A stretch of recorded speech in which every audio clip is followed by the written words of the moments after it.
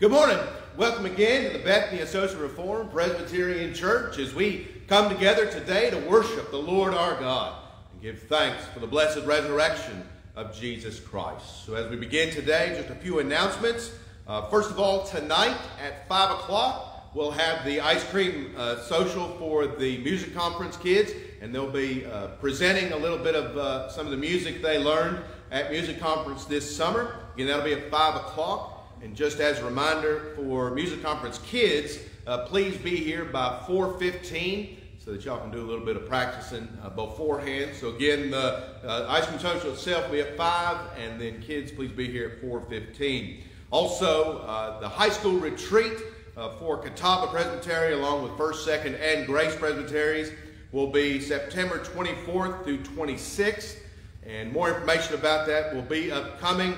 The sign-up date is going to be the 10th of September. So again, if you have any questions about the high school retreat, please see Miss Brandy Glasser. Also, as part of the announcements, please take a look at the information for the Bon Clarkin weekend that's in your bulletin. Just as a reminder, next Lord's Day, we'll be having worship up at Bon Clarkin in Flat Rock. And if you're unable, for whatever reason, to join us up there, we do invite y'all to attend at Clover ARP next Lord's Day. But we do invite everyone to come up, not just for Sunday morning worship, but for the weekend. And if you have any questions about that, please see Mr. Ronnie or Miss Kim Smith. Now, Miss Kim did give me several announcements to read as far as Bon Clarkin weekend. Next weekend, there are sign-up sheets at the back for meals. So please take a look at that. If you're eating any or Saturday, please see the food list and sign up. Also, Friday night, we're going to Bay Breeze for supper in Hendersonville. It's a fish camp. If you plan on going, please let Ronnie Smith know. Also, that group will meet at 5:30 at the hotel at Bon Clarkin. Also, just as an FYI, there is a sinkhole at exit 54 off I-26, which is causing some traffic problems up that way. So just kind of keep that in mind as you leave to go up there, that it might be a little bit more than normal. So just keep that in mind. Also, the last thing I have written down here, we restarted our Wednesday night prayer meeting and Bible study and youth groups this past week. And so I invite you to join with us this Wednesday at 6:30 for that. If you have any questions on that, just see me after worship or send a note. And as we begin to worship today, let us do so as we prepare ourselves through prayer.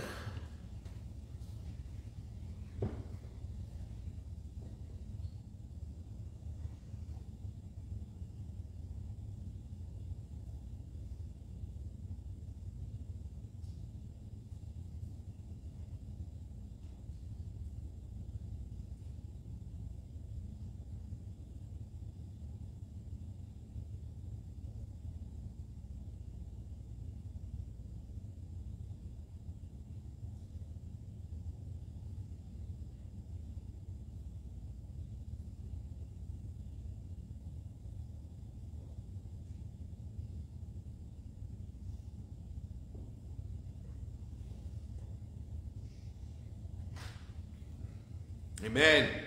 Our call to worship today comes to us from the 134th Psalm, verses 1 through 3. So let us begin our worship today with the word that God has given to us by his grace. Again, Psalm 134 and verse 1. Behold, bless the Lord, all you servants of the Lord, who by night stand in the house of the Lord. Lift up your hands in the sanctuary and bless the Lord who made heaven and earth. Bless you from Zion. Amen. As we hear this call to worship, this reminder of the blessings that we have in our God, we return thanks unto the Lord as we begin worship today by singing from our Green Bible Song book, Bible Song number 253. Again, as we stand, let us sing with joy in our hearts and thanksgiving. Again, we'll be singing 253. Let us stand and rejoice together.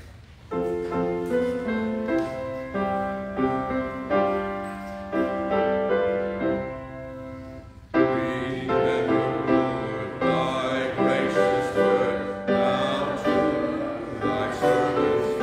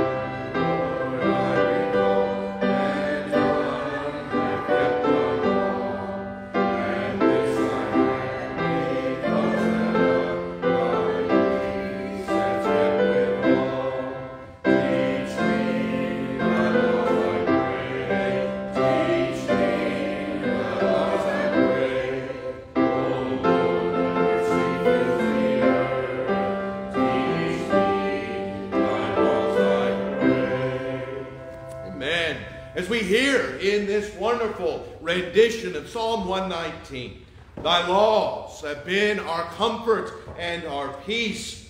They remind us of the glory of our God and of his grace and of his mercy. Let us come now before the Lord our God once more in prayer.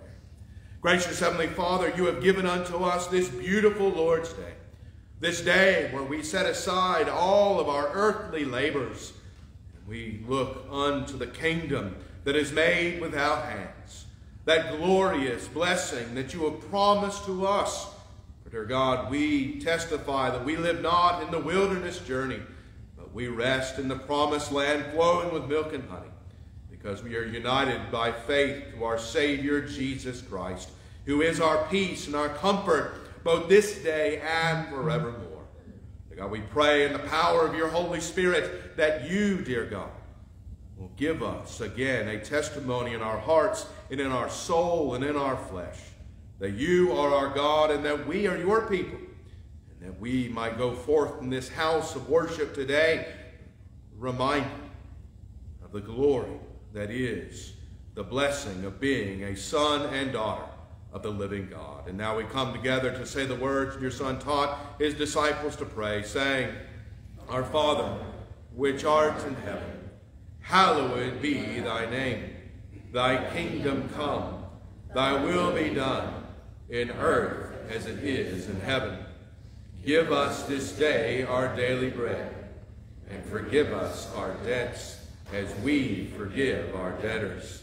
And lead us not into temptation, but deliver us from evil. For thine is the kingdom, and the power, and the glory forever. Amen. Let's turn now in our copies of God's Word to the 16th chapter of the book of Luke, as we continue to look at this portion of God's Word. And we turn there to chapter 16, verses 1 through 13, as we hear the parable of the unjust steward. You can hear the word of the Lord from Luke 16, verse 1. He also said to his disciples, There was a certain rich man who had a steward, and an accusation was brought to him that this man was wasting his goods. So he called him and said to him, What is this I hear about you? Give an account of your stewardship, or you can no longer be steward. Then the steward said within himself, What shall I do? For my master is taking the stewardship away from me. I cannot dig. I am ashamed to beg. I have resolved what to do.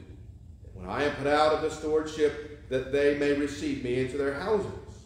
So he called every one of his master's debtors to him, and said to the first, How much do you owe my master? And he said, 100 measures of oil. So he said to him, Take your bill, and sit down quickly, and write 50. He said to another, And how much do you owe? So he said, 100 measures of wheat. He said to him, Take your bill and write 80. So the master commended the unjust steward, because he had dealt shrewdly. The sons of this world are more shrewd in their generation than the sons of light.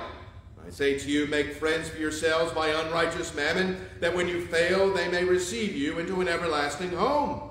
He who is faithful in what is least is faithful also in much, and he who is unjust in what is least is unjust also in much. Therefore, if you have not been faithful in the unrighteous mammon, who will commit to your trust the true riches? And if you have not been faithful in what is another man's, who will give you what is your own? No servant can serve two masters. For either you will hate the one and love the other, or else you will be loyal to the one and despise the other. You cannot serve God and mammon. Amen. Please be seated. I invite children to come up and lesson today.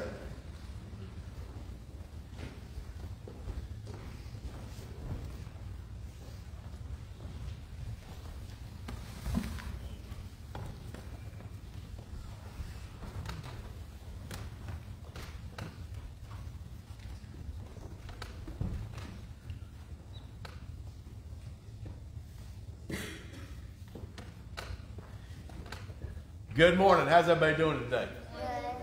Good. Good. Now, how was y'all's first week of school? My week is next week. Okay. Mine is this week. Well, how's everybody? That's right. I know a couple of y'all start next week, but how was this first week for the rest of it? It was good. Y'all happy to be back in school? Yeah. Well, I have a feeling that a lot of the teachers kind of are at the same wavelength right now. But, you know, one of the things we talked about last week is, you know, that the school year is supposed to be 180 days of instruction, right? And you go all the way through May, and some of y'all go through June. Now, that seems like a long time, doesn't it? Yeah. Well, one of the things we talked about last week is that, are you going to go through that whole 180 days by yourself? No, right? Who's going to go through all that time with you? Your friends. Your friends? Who else? Your mom, right? Because she's your teacher, right? Who else is going to be with you? God. God's going to be with you, right? Now, if God's going to be with you through that whole 180 days, how long do you think God's going to be with you next summer? Does he take a break when school's out? No, right? He is with you not just during school, but after school and before school and while you're asleep and over the summer and all those kind of things. Now, one of the things we're going to talk about in the sermon today is that God made the sun and the moon. And he made the light and he made the darkness. And one of the things about all that that gives us comfort is that even in the good times, the Lord is with us. And the Lord is with us in the bad times. Now, why do we need the Lord in the good times? You ever wondered why? That's right, because without Him, we wouldn't be having good times. And so it's important for us that no matter what's going on in our life, whether we're in school or whether we're on vacation or whether we're looking forward to vacation or we're looking forward to school, whatever it is, it's important for us to remember that we have all of those things because God has provided them for us. And what do you think that should do to us? And what should our response be to that? That's right. We should give thanks to the Lord for that, right? We should give thanks, Lord, not just for the good times, but we also should give thanks to the Lord for the hard times, because all of these things are in the Lord's hands. And so we can be comforted and have peace in them, because the Lord is with us and the Lord is directing all things for His glory. All right, y'all ready to pray? Let's pray. Gracious Heavenly Father, we give thanks again that you, dear God, are the God over all things. You're the God over school. You're the God over home. You're the God over the beach. You're God over everything. Dear God, this is a great and wonderful comfort to us because we know that you love us through your Son, Jesus Christ, and you have shown us that love each and every day. And in Christ's name we pray. Amen.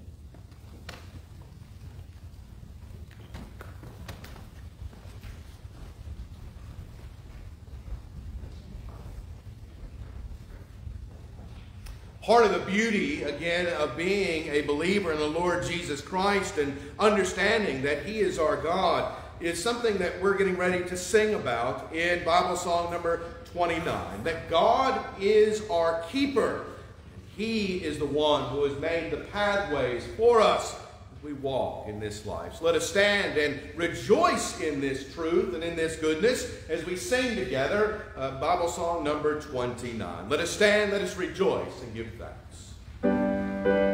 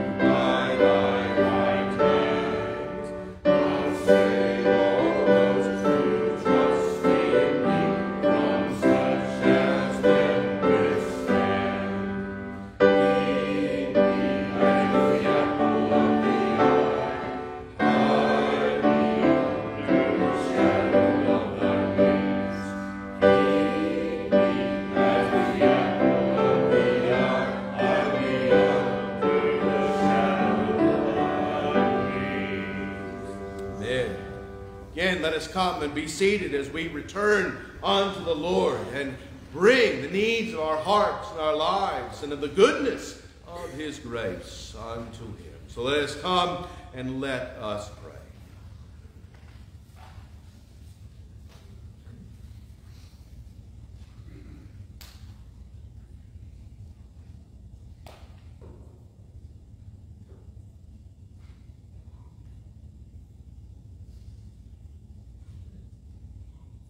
The God and Father of our Lord Jesus Christ, the God of glory and the God of truth, the God of wisdom and understanding, the God who has granted unto us the knowledge of salvation, the God who has awoken us out of death and unto life, who has shown us the light of his marvelous grace. Unto you we gather together this morning, dear God, to lift up our hearts and our minds and our souls to you. Dear God, we take a great pleasure and great joy and great peace from the knowledge that your Holy Spirit has searched out the depths of our hearts. Dear God, you know us. You know our troubles. You know our weaknesses. You know our every thought.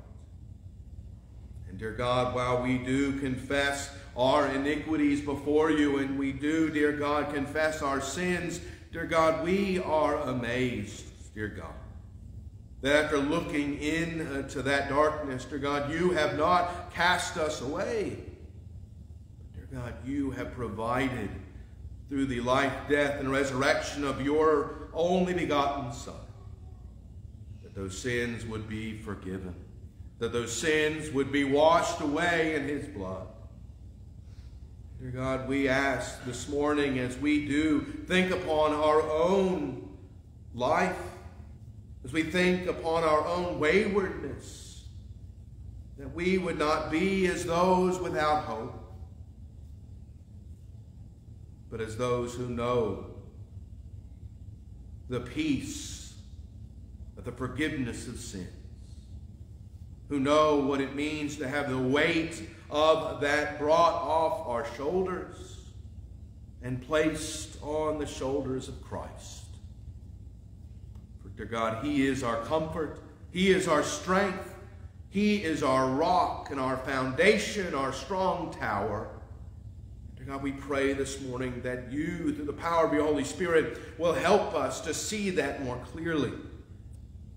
Dear God, as we do recognize the ways in which we fall short, that our eyes will not stay upon those things, but would look up onto the cross, onto Golgotha itself, that our eyes then would turn to the empty tomb, where we are reminded that you have accepted the sacrifice of your Son, that you, dear God, have cleansed us from all unrighteousness. And you, dear God, have given unto us new life. You have born us again. You have born us from above. And we are no longer that one who is dead in sin. We are now alive, new creatures. And dear God, our place is in the heavens above, where our Lord and Savior Jesus Christ has gone before to prepare for us mansions in which to dwell forever. Dear God, as we do meditate and think upon these glories today, dear God, we do pray that you will give us hearts of joy and of thanksgiving, that you will give us hearts which desire to know you more, hearts which desire to be fed by your word, to seek you in the days of trouble as much as in the days of plenty. That we, dear God, would seek the opportunities that you give unto us to lift up our hearts unto you. We pray, dear God, that you would prepare us for moments of private devotion, for family devotion, for corporate worship, and Bible study, and all of these things. Dear God, we recognize that we are not alone in this walk. But that, dear God, you have provided for us brothers and sisters. You have provided for us a house. You have provided for us this family born by grace, by which we can bear one another's burdens and rejoice with one another. Dear God, we pray this morning for this body of Christ. We pray, dear God, for the Bethany Church. As we do ask forgiveness of our sins as a church, dear God, we do ask that you will focus our hearts and our minds upon you, that everything that we do might be done for your glory. God, we do pray again for the trials that are ongoing. We pray for those who are backsliding. Dear God, we pray that you will lift them up. Dear God, we pray that you would give us the word seasoned with grace to warn them of the path that they are on. And dear God, we trust in the promises that you have made to those who have received your Son. We pray, dear God, that we would not be discouraged in this work, but that we would trust again in you. We pray also, dear God, for those who are mourning this morning. We pray, dear God, that you would give them hope, give them peace and comfort. We pray, dear God, that your hand will be upon, especially today, the Davis and Marquis families. We pray, dear God, earnestly for the work of your Holy Spirit, that you might again provide for them a light to shine in the darkness. Again, we do continue to pray in your mercy for those who are ill and those who are in hospital and those who are dealing with long-term illness, dear God. Pray, dear God, that you would bring healing unto their bodies, that you would bring strength unto their spirits, and that you would give them, again, all that they need at this time.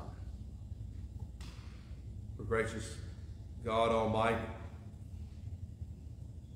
our hope in the midst of these difficult times is not in the works of the flesh, but in the works of the Spirit. And dear God, you have given unto us the weapons of the Spirit. You have given unto us prayer. You've given unto us fellowship with one another. And dear God, we pray that, again, as we make use of these gifts for the blessings of the body, that, dear God, you will give us your strength to persevere in them. Dear God, again, we think upon the needs of the Bethany Church. Dear God, we do lift up unto you the needs of all of our brothers and sisters wherever they might be gathered today. Dear God, it is our practice to pray for the churches here in York County, and we do so again this morning. We pray, dear God, for every pulpit in this community, that as they preach Christ and Him crucified, that your work will be done. That men and women might come under the conviction of sin, that they might see their need for Christ, and that you might provide for them. We also, dear God, remember our brothers and sisters in Afghanistan today. Dear God, the trial that they are ongoing at the moment is almost without words to express. Dear God, we know that you are with them. We know, dear God, that even if they are martyred and have been martyred, that, dear God, you are their God. And their deaths are witnesses to your promise and your truth. That you will never forsake nor forget your people. Dear God, we do pray for their persecutors. We pray, dear God, for those who are leading destruction. Dear God, we pray that you would open their hearts. Dear God, that you would show them their own need for Christ. Dear God, we pray that in persecution we might see revival. We might see these wicked men no longer be wicked, but be righteous. Dear God, if it would be your will that you would bring judgment down upon that land, dear God, we pray that it would be swift and true. Dear God, we do ask of these things because you are the God of justice and the God over your people. And you have given warning to the nations that if they strike your people, then they will receive the rod. Dear God, we pray in your in your mercy, dear God, that you would show mercy. Gracious Heavenly Father, as we continue to worship you this morning, and as we go from this place today, dear God, we pray that you would go with us. That, dear God, we would wake up tomorrow morning ready to serve you, ready to do that which you have called us to do, no matter where we are in life. That we, dear God, would serve you as husbands and as wives, as children, as brothers, as sisters, as fathers and mothers, as aunts and uncles. Dear God, we pray for these labors that you've given to us. For, dear God, you have made us to declare your glory, to show forth praise unto men. May we do this in all that we do for Christ's sake and for his gospel. And in his name we pray. Amen. I invite you to stand for the reading of God's Word as we turn once more to the first chapter of the book of Genesis.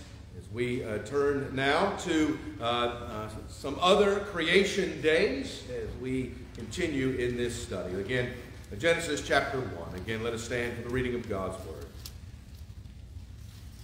Hear the word of the Lord from Genesis 1, verse 6. Then God said, "Let there be a firmament in the midst of the waters, and let it divide the waters from the waters." Thus God made the firmament and divided the waters which were under the firmament from the waters which were above the firmament. And it was so. And God called the firmament heaven. So the evening and the morning were the second day. Then God said, "Let the waters under the heavens be gathered together into one place, and let the dry land appear." And it was so.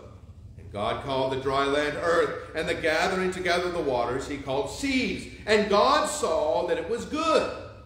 Then God said, "Let the earth bring forth grass, the herb that yields seed, and the fruit tree that yields fruit, according to its kind, whose seed is in itself on the earth." And it was so. And the earth brought forth grass, the herb that yields seed according to its kind, and the tree that yields fruit, whose seed is itself according to its kind. And God saw that it was good. So the evening and the morning were the third day. Then God said, "Let there be lights in the firmament of the heavens to divide the day from the night, and let them be signs and seasons for days and years. And let them be for lights in the firmament of the heavens to give light on the earth." And it was so. Then God made two great lights, the greater light to rule the day, and the lesser light to rule the night. He made the stars also. God set them in the firmament of the heavens to give light on the earth, and to rule over the day and over the night, and to divide the light from the darkness. And God saw that it was good. So the evening and the morning were the fourth day. Then God said, "Let the waters abound with abundance of living creatures, and let birds fly above the earth across the face of the firmament of the heavens." So God created great sea creatures and every living thing that moves, with which the waters abounded, according to their kind, and every winged bird according to its kind. And God saw that it was good. God blessed them, saying, "Be fruitful and multiply, and fill the waters and the seas, and let birds multiply on the earth." So the evening and the morning were the fifth day. Then God said, "Let the earth bring forth the living creature according to its kind, cattle and creeping thing and beast of the earth, each according to its kind." It was so. And God made the beast of the earth according to its kind, cattle according to its kind, and everything that creeps on the earth according to its kind. And God saw that it was good. Amen. Let us pray. Gracious Heavenly Father, as you've given us these words on this day by your providence, we ask, dear God, that you would apply these words under our heart and give us more light and understanding. And in Christ's name we pray. Amen. Please be seated.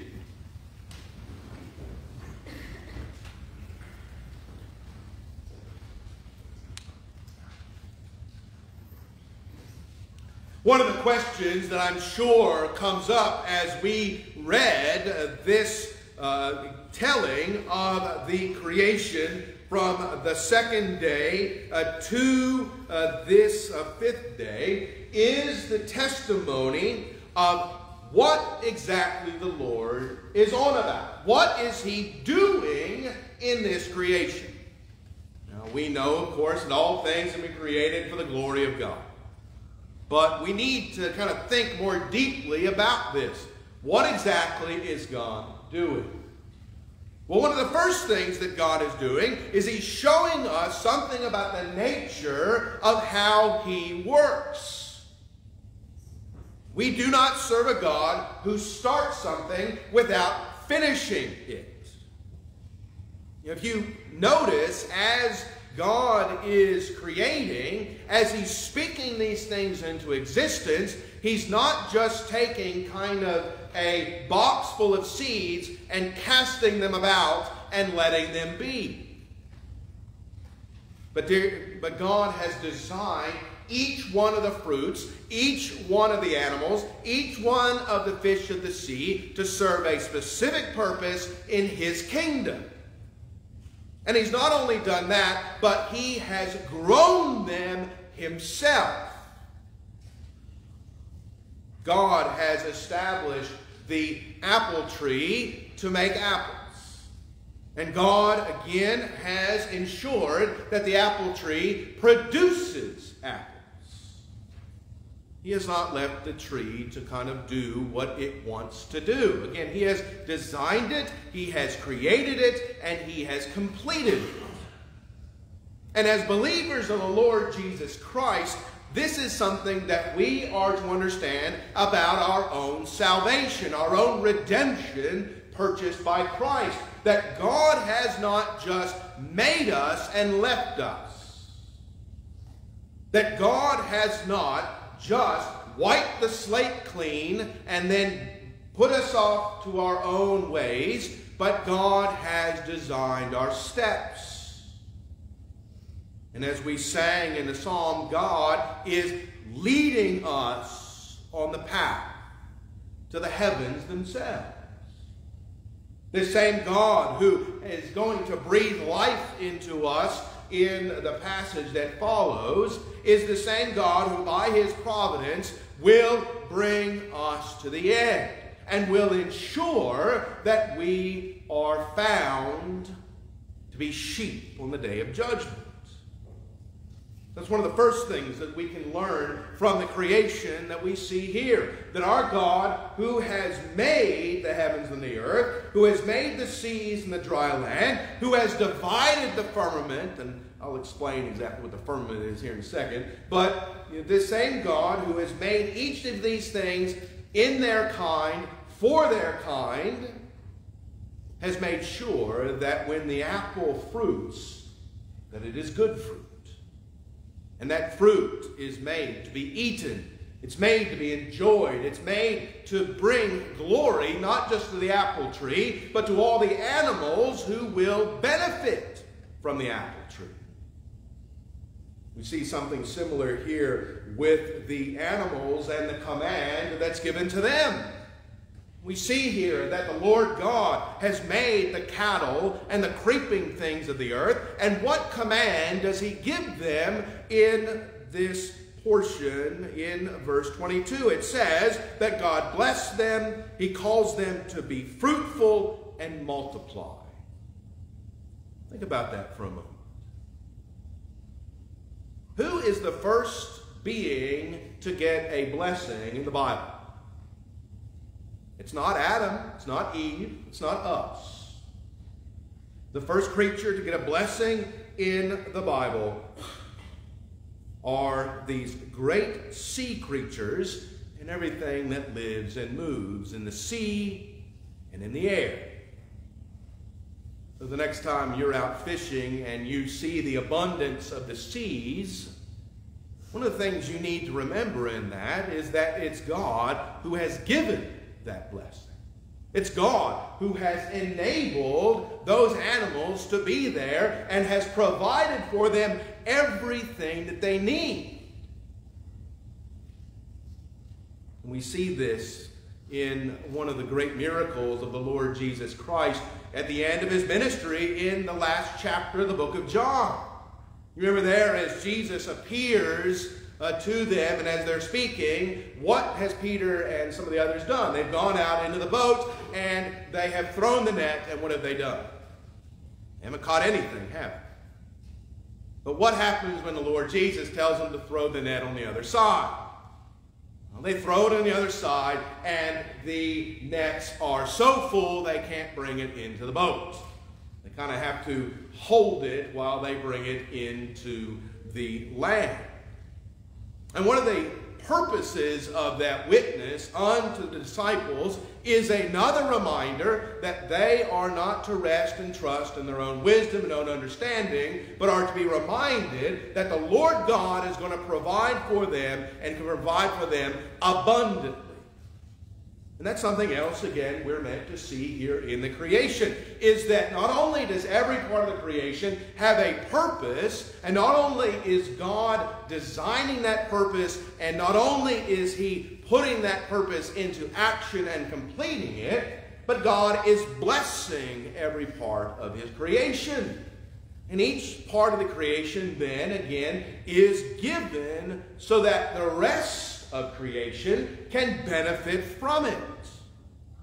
And what's the purpose of the creation of the seas? It's so that the fish have somewhere to live. If God had just created dry land, what would happen to all the fish? Well, if you've ever heard or seen what's happened to the Aral Sea in Central Asia, what happens when the water disappears is that all the fish die. Because what can't fish do? Right? They have gills, right? So they cannot live in air, right? They need water to survive. Likewise, if God had just made the seas, where would the cattle go?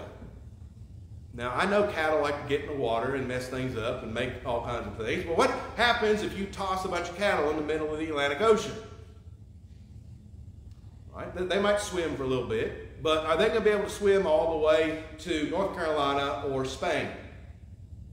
No, right? They're going to die because they're not fish. They're not made to live in the water. And so God made the dry land so that the cattle would have somewhere to live. But He also has made the grass of the field so that the cattle have something to eat.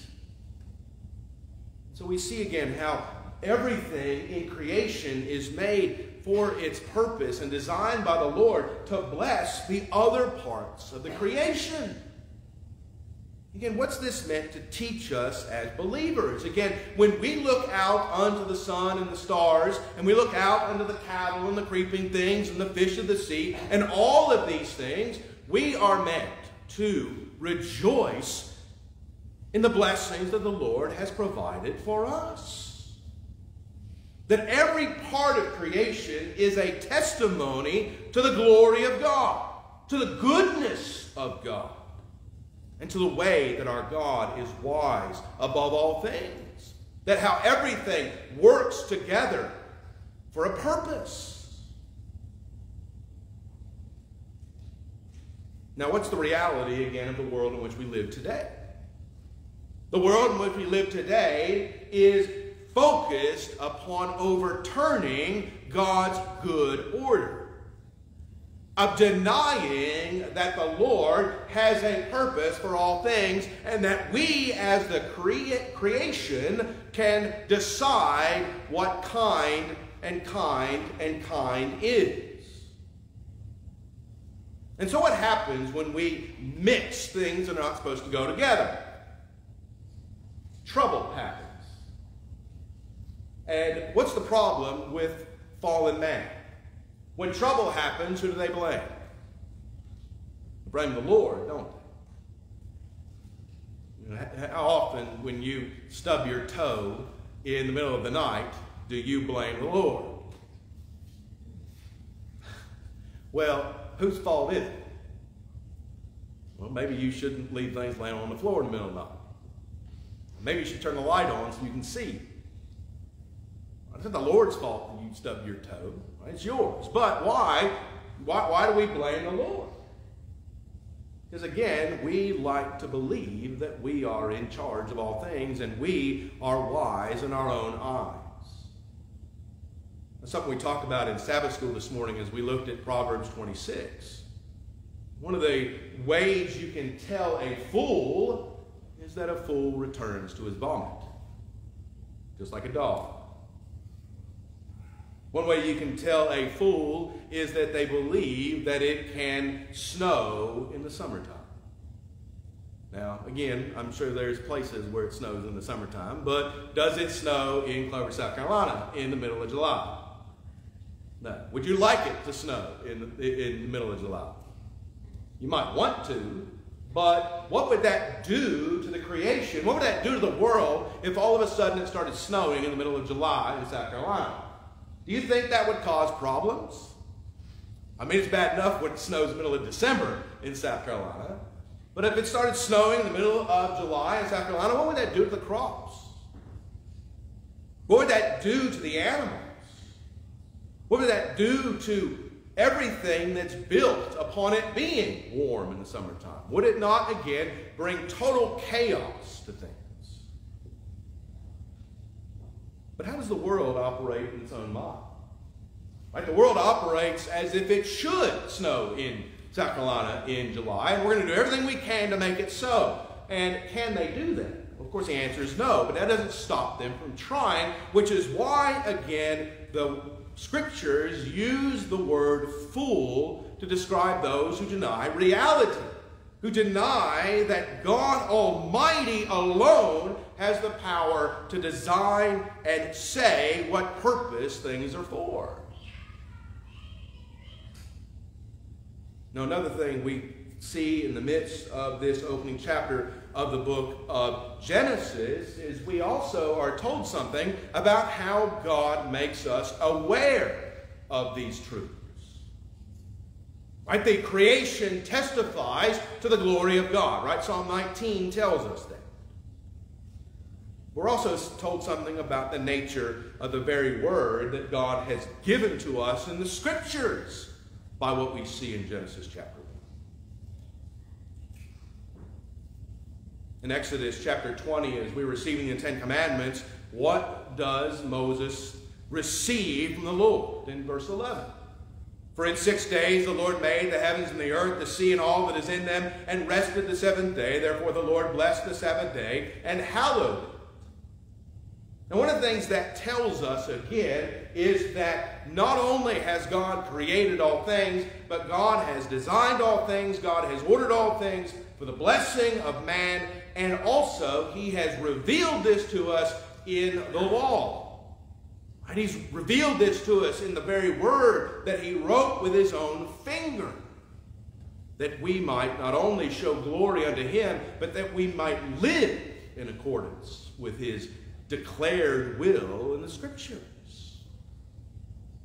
And so when we hear it say in verse 6, then God said, let there be a firmament in the midst of the waters, and let it divide the waters from the earth. Thus God made the firmament, and divided the waters which were under the firmament from the waters which were above the firmament, and it was so. Again, when the Lord speaks, the Lord does, and the Lord completes. So, for instance, when we hear at the beginning of the book of Hebrews, the Apostle Paul writes and says, God, who at various times and in various ways spoke in time past to the fathers by the prophets, has in these last days spoken to us by His Son, whom He has appointed heir of all things, through whom also He made the worlds, who being the brightness of His glory and the express image of His person, and upholding all things by the word of His power, when He had by Himself purged our sins and sat down at the right hand of the Majesty on high.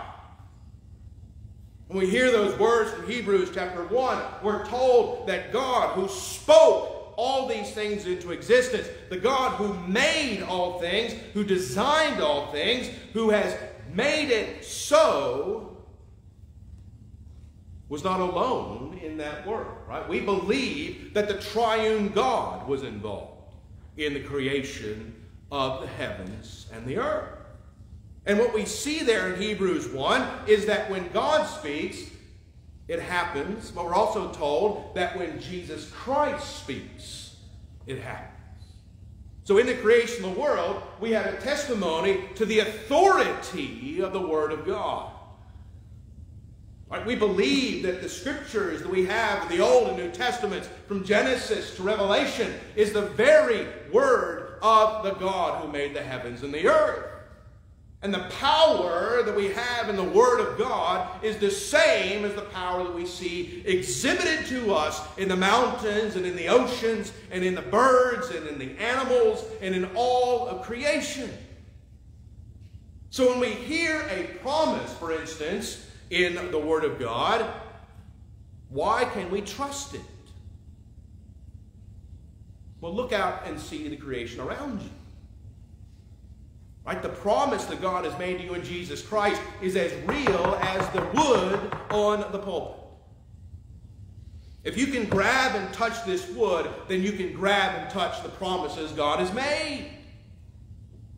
It's one of the reasons why we hear in Hebrews chapter 11 that definition of faith. What is faith in Hebrews chapter 11? Is it not the sure thing? Is it not the thing that we can grasp and take hold of? Again, creation testifies to us that this is true. It's fascinating how many times in the Old and New Testaments the writers and the prophets and the teachers of God's Word point back to the creation to help us understand this. In Psalm 136:9, David writes, "The moon and the stars to rule by night, for his mercy endures forever." So again, what does the moon and the stars teach us? To trust in the mercy of the Lord. Especially in a day and age where there were no electric lights and there was very limited knowledge about what was surrounding you at night, what enabled you to close your eyes as you lay in a tent in the middle of the desert? It was the fact that you knew that the Lord God was merciful. And the sun and the stars witnessed this to you. And that's what we hear of in the creation story this morning. Right? The moon and the stars rule by night. The psalmist there is not saying that there is a God of the night and there's a God of the day, and as the Roman and Greeks believed. But the one true and living God had established the moon and the stars to give us a visible representation of this truth. So if you're afraid at night, look up into the sky and see the moon and the stars. For by them they testify to you that his mercy endures forever. When God was making a promise to Abram about the covenant that he was making, what did God tell Abram to do in Genesis 15? He tells him to look up unto the heavens and do what? Count the stars. And what are the stars going to tell Abram? So shall your descendants be. I don't know if you've ever had the blessings and opportunity of being in a place that is not ruined by light pollution, and you can actually see at night. And what do you see? You see stars that go from horizon to horizon. Now, have you ever tried to count all of those stars? Well, if you have, then you know that you're not done by the time the sun comes up. And of course, we have the blessing of technology and know that how many stars are out there that we can't see with the naked eye? A lot. I'm not going to try to figure it out in my brain right now, but there's a lot out there. More than we can even possibly imagine. So imagine if you're Abram and you're hearing the revelation of the Lord, this promise coming down upon you, and he tells you to look in the sky and see the stars. And he says, this is going to be your descendants. Now, if he's trying to do math and figure out, well, if I have this many kids, I'm going to have this many grandkids and this many great-grandkids, well, how long has it been since Abram received this covenant promise? It's been a few years ago, hasn't it? How many descendants has Abram gained since Genesis 15? Quite a bit. But of course, if we understand that God here is not speaking of his fleshly descendants, but of those who will be the heirs to the promises that God has made in the covenant, well, think about the number of the elect. Think of the number of those who have been receivers of the grace of God. It's more than we possibly can imagine. But we can look up in the sky and see and be reminded That the God who made the heavens and the earth, the God who put the stars to rule by night, who is by his providence continuing to add to that number day by day. And what should that do to us but cause us to worship and give thanks to the Lord, who by his mercy endures forever.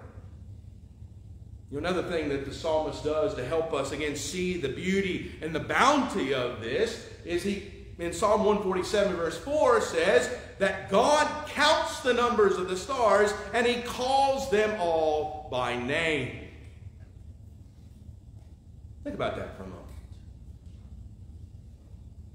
We kind of conceptually can understand, well, God's big, he's bigger than me, and God's smarter than me, and he knows all these things. But think about that for a moment. Not only does God know how many stars there are, he has them all by name. Now, one of the weird things about living in this age is that there is a sucker born every moment. And one of those things that you can do is you can give your, however much they're charging nowadays for it, but you can call or online, get on there and send stuff, and you can buy a star, right? You can have your name put on a star in the heavens.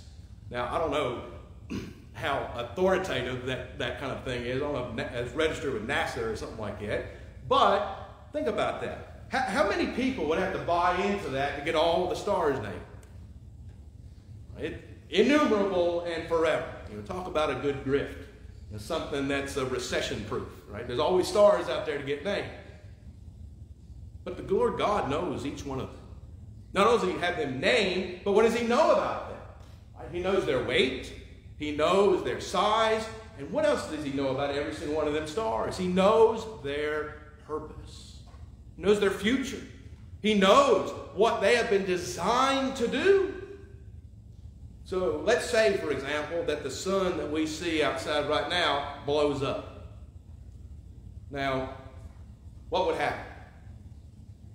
We'd get vaporized, wouldn't we? Now, do you think the Lord is going to vaporize us by the sun that's nearby us? Well, no, right? God's not going to do that because why? Because in the Scriptures, God has told us that's not how things are going to happen. Right? That's not how God has revealed to us the end of the world will take place. It won't be us dying in the heat death of the sun. We know that the Scriptures tell us that the sun has been given for our blessing and for the purpose of overseeing us, providing us with light to see during the day. And that when the Lord Jesus comes, one of the things we're also told in the book of Revelation is what's no longer going to be around when the Lord Jesus returns. The sun and the moon will have fulfilled their purpose. One of the things that sometimes gets brought up here in the first chapter of the book of Genesis is that, well, how could the plants grow without the sun? It seems like it's out of order, right? Because that's not how this happens, right? We know that about photosynthesis and all that good stuff, right? And I'm not up here trying to deny that photosynthesis is a real thing. But what causes the seeds to grow? What causes the seeds to flourish? Is it not the very hand of the living God? Do they need photosynthesis? Yes. But it's not required, is it? Because it's the Lord who has established the seeds. It's the Lord who has established the plants. And it's the Lord who, by the light of himself, has caused these things to grow. Right? And that's a testimony to us again about the nature of God's oversight over all things. And that's why when we read, for instance, from Psalm 147, we're told about the way that God knows the stars and knows all these things, that it provides us with comfort. Just think about what the Lord Jesus Christ says towards the end of the Sermon on the Mount. If God knows the stars, and he names the stars, and if God has created the earth and guides the life of every animal and every bacterium and everything in the creation, then what do you think God is going to do with you? And if God has taken care of the lily of the valley, if God has taken care of the rose of Sharon, if God has taken care that the animals have their food, then God is going to provide what you need. So why should we worry? Why should we be anxious in this world? Why should we be concerned with these things? Well, again, the answer is pretty obvious. We shouldn't be. When we think about the nature of God's mercy and the nature of God's love and the nature of God's grace as it's shown to us here in the first chapter of the book of Genesis,